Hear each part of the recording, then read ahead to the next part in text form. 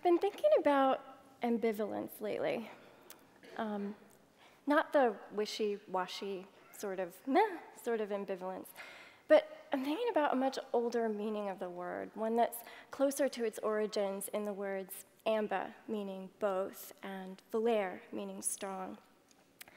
And this sense of the word gets at the ability to hold two things strongly and simultaneously. I'm interested in how art can help us hold ambivalence. Let me give you an example of an ambivalent piece of art.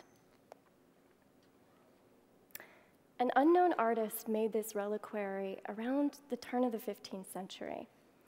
This angel pietà is a conventional image type that the artist's contemporaries would have been familiar with. Setting the scene in this way, the artist set his viewers up to think that this angel pietà was like all others, in which an angel holds the dead body of Christ. But look at Christ's eyes. They're half open. So the artist is sending us two simultaneous and strong messages that Christ is both dead and alive. Here's another thing that makes this object entirely unique. The artist carved Christ's body from mother of pearl, an exotic material that was a marvel of its time. I wish that we could see a video of this object and experience its iridescence, how it continually oscillates between a multitude of colors. We can't. It was stolen from a museum in 1991. But let's, for a moment, pretend that we are 15th century Christians and that we are beholding this bizarre scene in which Christ is at once living and dead, and that this dead and alive figure flickers and shimmers multiple colors all at once. This is a profoundly ambivalent object, and it speaks to the profound ambivalence at the core of the Christian mysteries, that Christ was at once God and man, that he died and rose from the dead. I learned about this object and these ideas from a wonderful article written by the art historian Beate Frick. Talking with Frick about this reliquary gave me a new perspective on the art that I make some 6 centuries later. So it got me thinking about what are the unfathomable, mind-contorting mysteries of our time. Just last month, the Nobel Prize in Physics was given to 2 scientists who were able to get atoms and photons to exhibit superposition of states. This means they were able to get them to exist in 2 places at the same time. How are we to comprehend such a thing? Maybe the answer is through art. The art I make serves as a bridge between the nanoscopic and visible worlds.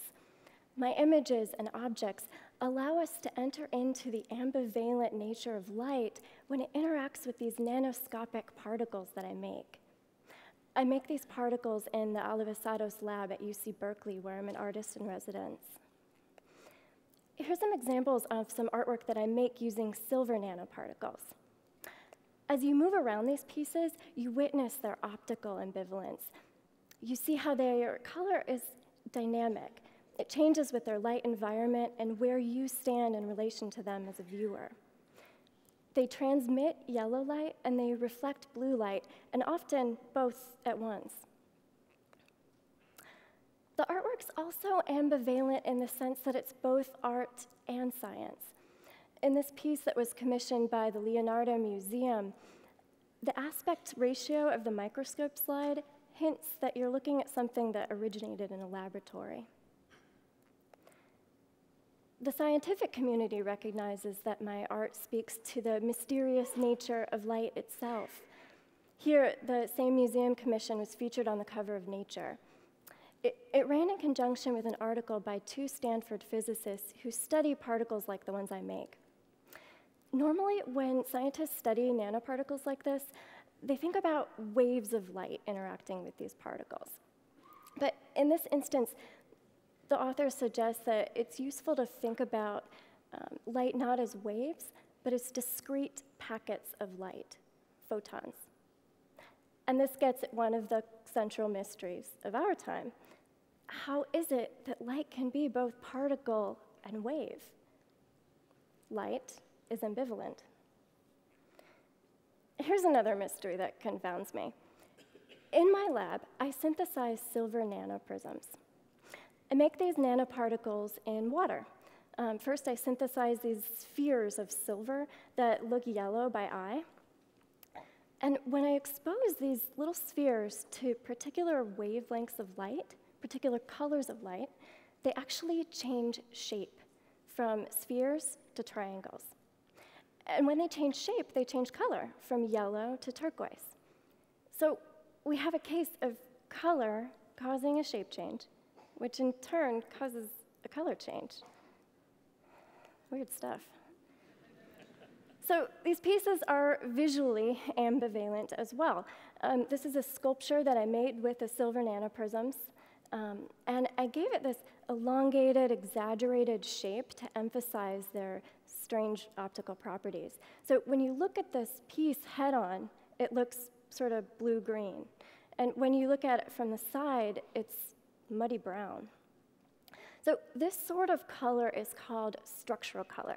It's color that results from how something's made rather than what something's made of.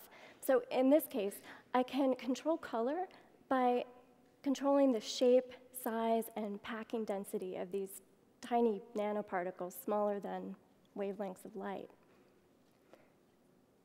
So here's another ambivalence. Nanoscience is considered a very young field. The technologies it's produced are novel and cutting edge, which is why I love to tell people that nano-craftsmanship is several centuries old. This is the 13th century Cathedral of Saint-Chapelle. Its windows, the colored glasses, are filled with gold, silver, and cobalt nanoparticles. At sunset, when the angle of the light changes in the sky, the windows change from being blue to red. So we associate this oval shape you see here with mirrors, and I made this piece using a 19th century technique for making mirrors out of silver.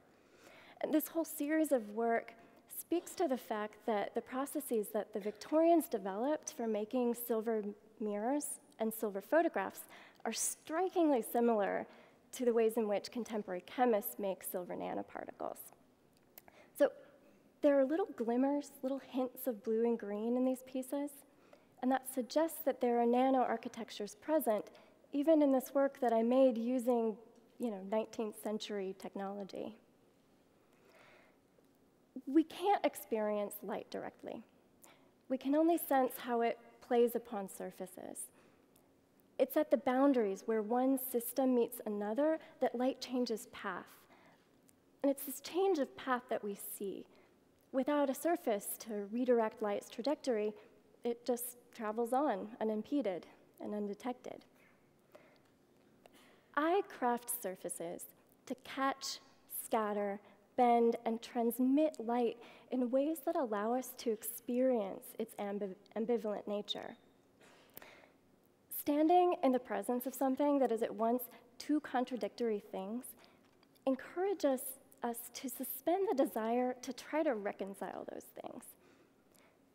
I believe that art is uniquely suited to helping us develop the capacity to hold multiple contradictory things, and in this way, initiates us into the mysteries of our time. Thank you.